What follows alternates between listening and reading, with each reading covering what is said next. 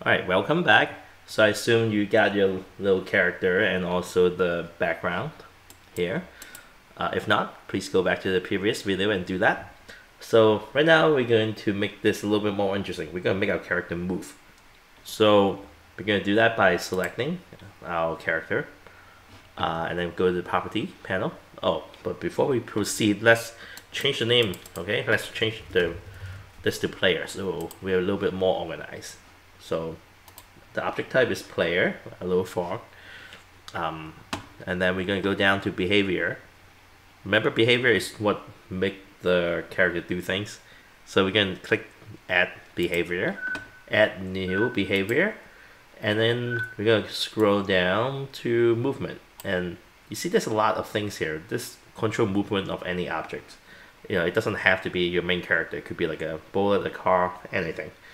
So why don't we use the 8 direction behavior and see what happens. So click add. And now we have the 8 direction behavior. And let's click play to preview the game. Well, X out your old one if you haven't and relaunch it.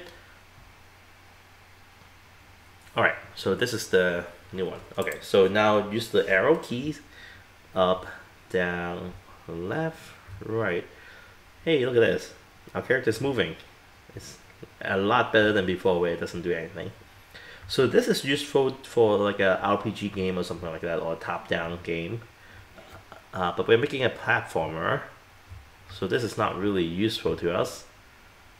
So let's close this and then go back to behavior, and we're going to delete this 8 direction behavior. Right click, delete, add new behavior, and we're going to choose, what are we going to choose? Platform, right here. Oh yeah, movement, platform, because this is a platform game, right? Okay. And then we're going to click play and see what happened. Oh, look. Well, he fell and then he fell out of the level. Well, we have no platform for him to stand on. So let's make some platforms then. So we're dragging back here. So how do we make a platform?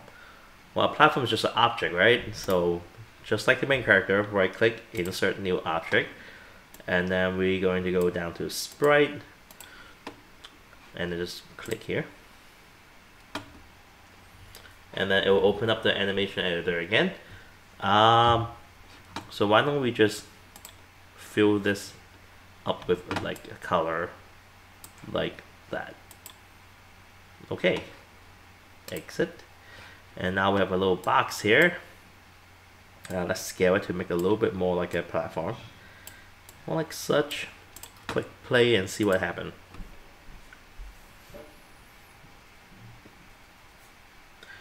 Alright, well, he fell right through the platform. Why is that?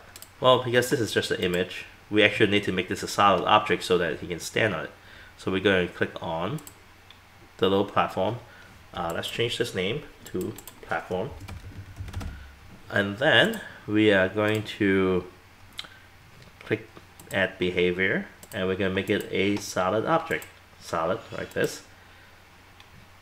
Alright, and then we're going to click play. And there you go, we got our little platform right here. And our guy can move using the arrow keys. So you see how there is still some collision issue here, like the guy is like halfway through inside this box right here, this platform right here. So that's, why is that? So let's click on the little guy, go back to our animation, edit. So that's something called a collision polygon, that it's basically detecting where, like, which part of the image is the character. So as you can see here, it's yeah, it's not really accurate. We're not getting the feet, so that's why like he's synced halfway into the platform. So we need to like position this back. But it's annoying to work with a polygon like that. So why don't we change this into a box? So right click, set to bounding box, and then we got this box right here. And then what we want to do is, this is too big, right? So let's try move this a little bit closer so it's more shaped like our character. Alright, so now we did this one, and let's go to the second one. But I don't want to do this every single image right here. What we can do is we can right click, we can say apply to all animation, and then it will apply to every single one of these. Alright, let's try this again.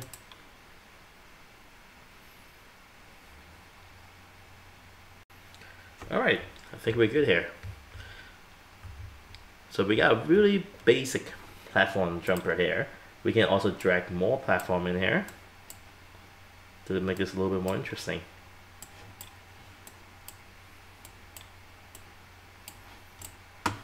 Let's try this.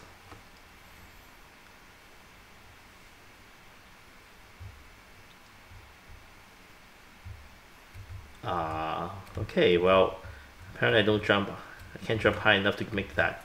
So what we could do is we can click on the character and we can change on the jump strength. Let's make this like 800, and that'll make our character stronger.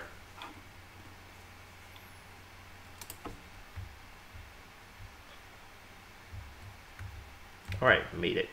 Okay, so why don't you guys work on that, and I'll see you on the next video to further develop our game. I'll see you soon.